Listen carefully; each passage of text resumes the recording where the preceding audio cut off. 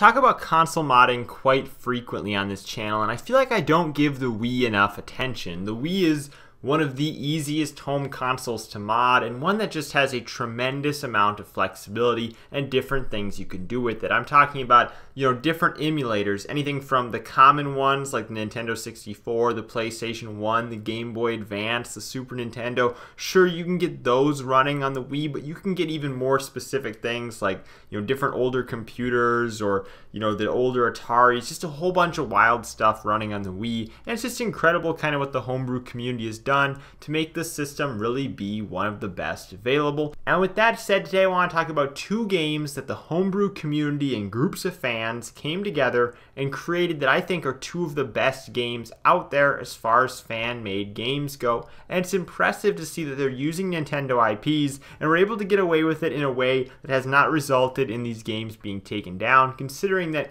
both of them have been around for years. First, I want to talk about Project M. Now, this is a mod for Super Smash Bros. Brawl, though it's hard to call either of these games a mod because they're so far past being a mod that they're basically their own game, though it relies on Brawl. Now, Brawl got a lot of complaints back in the day for being a little bit too welcoming to new players, and it lacked the complexity that Melee had. And as a middle schooler playing this game with my friends on their Wiis, considering I was a PlayStation guy back then, I didn't own a Wii, but I would play the game here and there at my friend's house. This made it be much easier for me to, take a couple weeks off and go play at least at a relatively same level to them. So I liked the fact that Brawl was more welcoming, but many people did not, and that's where Project M comes around. It expands the character roster, adding people like Mewtwo that I couldn't believe was not in Brawl, as well as just all kinds of outfits for the character. But this undermines what Project M is really about. What it's really about is adding that classic Melee gameplay style where things move much faster, it's much more advanced, there's different free-forming combos you can get, and of course there's no tripping. It really takes a lot of the random nature that Brawl introduced out and makes it play more like Melee, to the point where there actually was at one point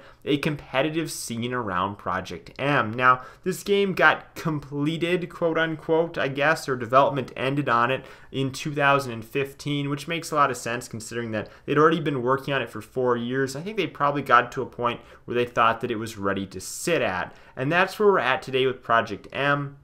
You can play this with either a legitimate copy of Brawl or through one loaded through, a USB stick or however you want to load games on your Wii. It's just basically some files that go on your SD card. And I'll have a link in the description to get you up and running with that using a tutorial created by someone else.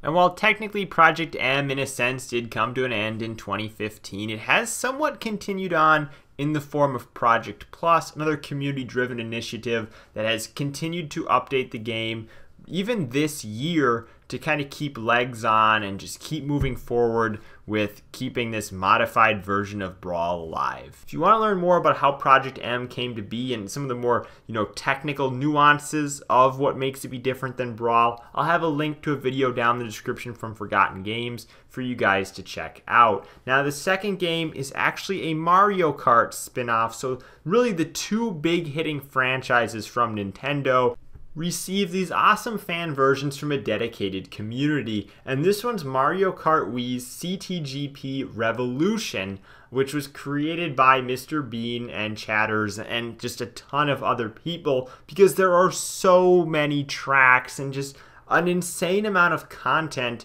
available in this game. Once again, it's hard to even call it a mod. It's basically its own game.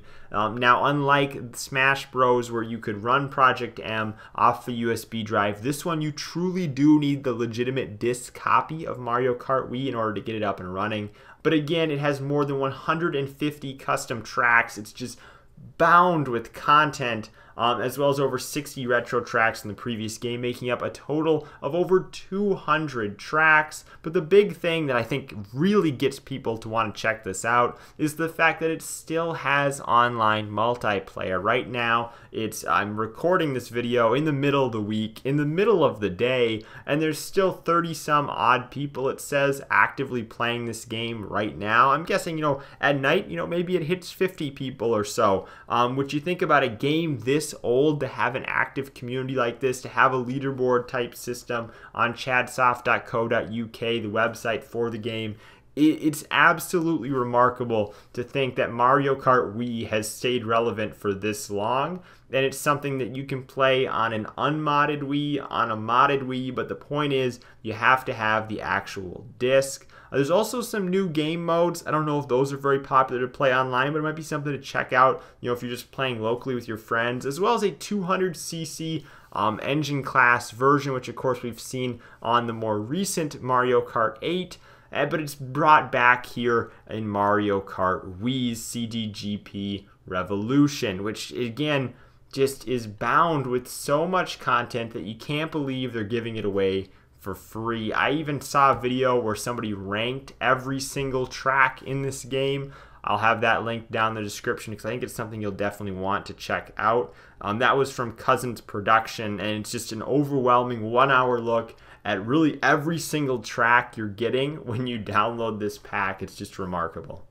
I think both these games are just great testaments to what gamers can achieve when they put their minds together and ultimately work towards creating the game that they want to play. I know here and there I still go back and I play some Pokemon GBA ROM hacks because ultimately those are at the difficulty and the story complexity that I want to see, as an older gamer, that Nintendo ultimately hasn't delivered. And that makes sense when you consider the fact that, yeah, Nintendo is catering to a child audience, and Pokemon Sword and Shield were never supposed to be these deeply complex games. Though I will say the recent release of the Pokemon Sword and Shield DLC, where Regirock and Regice and Registeel are in the game, and the puzzle to get to them is super easy compared to what it was back on the Gen 3 games when I played as a kid. It's just kind of a slap in the face to how much things have changed. But ultimately, I'm so proud of this community and their dedication to create something special. So thank you guys for watching. I'm Bailey, and I will see you in the next video.